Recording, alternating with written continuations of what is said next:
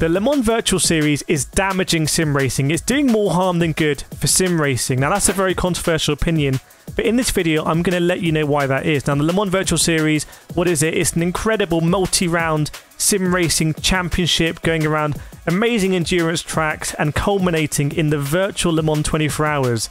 Now, this should be the biggest showcase of sim racing to, people who like motorsport but don't understand sim racing, to people who are kind of casual sim racing fans, to just like, your friends or your family. You can say, look, this is virtual Le Mans. Le Mans is the most famous endurance race in the real world, and the Le Mans Virtual should be the equivalent of that for sim racing.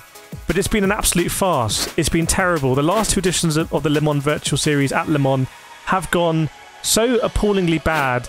They are really damaging the reputation of sim racing. I can't imagine people watching this who are new to sim racing and think, yeah, I want to have a go at that. And there's multiple reasons why. Now, the most obvious reason is Le Mans Virtual Series has been run on rFactor 2, and rFactor 2 is a great sim. I love driving rFactor 2, amazingly detailed feedback.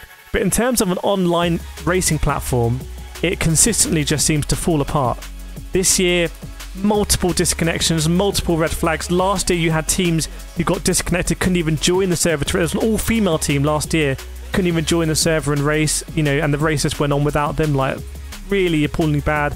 There are glitches as well. Every sim has glitches, but there are glitches with the rFactor 2. Max Verstappen, I think, twice having like really unrealistic glitches that causing him to spin. And this year, just so many red flags, really weird moments on the stream, and I feel bad for the presenters because they got to scrabble around. There should be racing, there's no race now. They made a really funny point, which is that in real endurance racing, you get red flags. That's absolutely true. And like, I remember the Nürburgring Nordschleife 24 hours a couple of years ago. There was heavy fog, really long red flags. But sim racing should not be like that. It should be more entertaining and accessible, and you should be able to turn on your stream and watch it, and there should be sim racing going on. That's the bare minimum. The other thing that I don't think a lot of people talk about is that the Le Mans 24 hours used to be a really big deal in sim racing because it was run on iRacing and anyone could enter. So yes, you would have a top split that would have Max Verstappen in, but you'd have loads and loads and loads and loads and loads of splits, and somewhere there'd be a bottom split, and in the bottom split there'd be brand new teams, people on iRacing for the first time doing their first endurance race, and it's really exciting and it's really accessible, and you think, yeah, we can do that. We can enter the Le Mans 24 hours on iRacing in sim racing and have a go.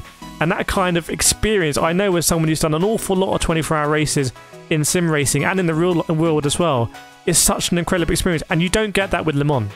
The way they've done it is they've closed the whole thing off so only the biggest teams with the biggest resources can enter, and that's great for the top split, and it should be great for the spectacle. And you have people like Max Verstappen and Romain Grosjean racing, but I've raced Max Verstappen and Romain Grosjean in iRacing. They would do it in iRacing anyway because they love racing.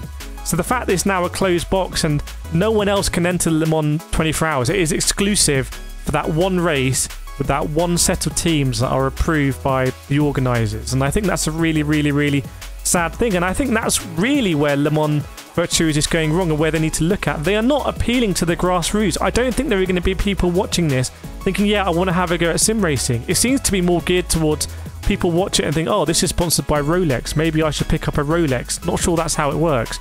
Or it's sponsored by Goodyear. Goodyear, yeah, okay, maybe I'll get Goodyear tyres.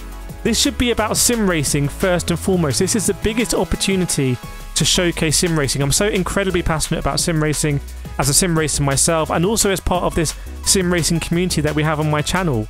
And Le Mans just lets everyone down really badly. I think they need to relook the whole thing. They need to relook whether it should be on rFactor 2. There's a lot of politics involved there in terms of who owns various companies, and it's the same company that does the YouTube stream who actually develops the game, who actually owns the rights, and they might sometimes pretend to be different, but they're all really the same.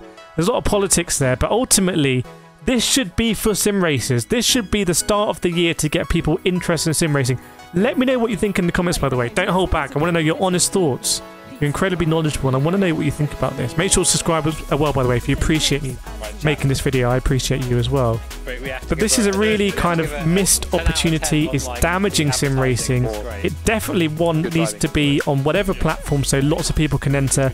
And then you can see the top split at the same time. As you're racing, your teammate tells you, oh, so-and-so Grosjean's just overtaken Verstappen for leading top split. Oh, that's amazing. And you feel like, yeah, we're in the same one. And also people can... Not everyone wants to watch top split. It's a little bit alien. Sometimes people want to watch like the 5th split or the 10th split or the bottom split, and it's a bit more fun, and people are more human, and people make mistakes, and it's more accessible, it's more relatable.